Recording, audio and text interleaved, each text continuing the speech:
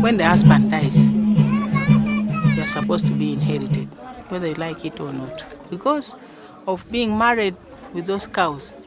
And they don't allow you, as the woman who is married in that clan, to go to another clan. You find that in a home like this, there are many women who are married to one man.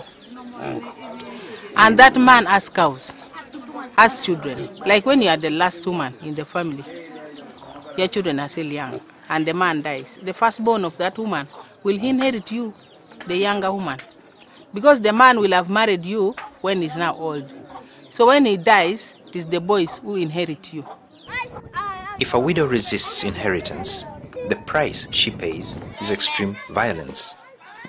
She is stripped of all her rights to family land, belongings, and banished from the homestead if she is lucky. If she does not run for dear life, she could be beaten to death.